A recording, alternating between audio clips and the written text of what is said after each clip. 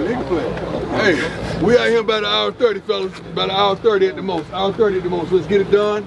Let's be sharp. Let's be tough. Let's be fast. Let's be disciplined. But let's hold each other accountable. We got that? Yes, sir. Guys, hold each other accountable the whole day. Break it down on 36. Yes, please. sir. Let's go, Savion. Let's dominate this week. Dominate on me. 1, 2, 3. Dominate. What's up, family? I was just up here thinking, man, watching Colorado Buffaloes do their thing. You know, Shador, Travis, and the gang. You dig? Man, I sure wish there was a coach like Prime Time when I was playing college ball, man. That's a blessing, man. I mean, he can relate to these kids. The coaching staff can relate to these kids, man. That is a win-win. You know, you can be yourself. You can come talk to them. Some of the coaches are probably like uncles to these kids. You know what I'm saying? Away from home, you know, you get to discuss problems you might have going on back at home. You dig? Man, this is nothing but a blessing for these kids, man. And to finally have a coaching staff that you can say actually believe in you and understand you, that can relate to you. Man, that you can't buy that. You know, man, I'll never forget when I was in college.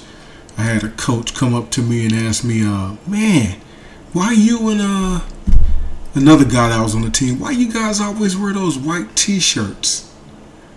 Now, if a coach can't understand something as simple as a damn t-shirt, you understand what I'm saying? How can I come to that coach and talk to him about, damn, coach, I'm not feeling well, man. My boy back home just got caught in a shooting, in a drive-by. My best friend, you dig? So how can I come to the coach and talk to him about something like that when he want to ask me about a damn t-shirt? You dig? You know, man, it's crazy to say, but man, when I was in college playing ball, I always knew that the coaches really didn't like me, man, but they had to play me if they wanted to keep their jobs, you know what I'm saying? They had to play me because I was putting it down on the field, you dig?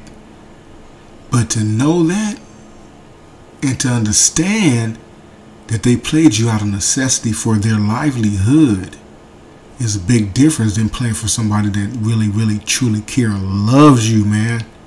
You'll do anything for that coach, you dig what I'm saying? And yeah, man, I'm just happy to see that that Coach Prime is setting an example, and maybe we can get more of our own coaches in the Power 5, black coaches in the Power 5, where these kids can have that feeling, man. And not only will they be successful on the field, but man, that translate off the field, in the school, in the books.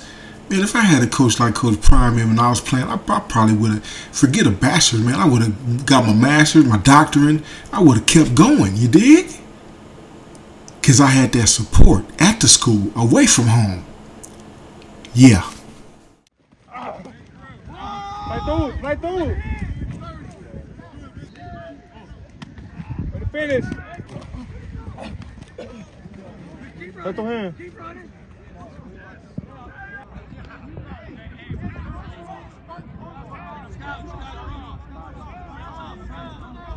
That's that Tulsa? Yeah, you know what that is, right there by the hill.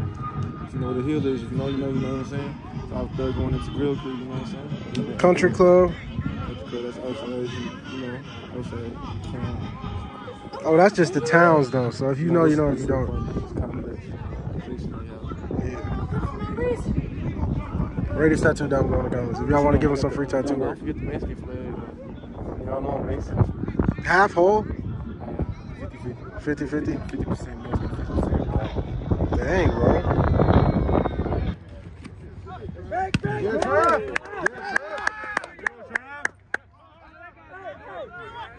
Good shit, Trav. Right there. Oh, that was going to be a pick. PG. That was going to be a pick. Speedo.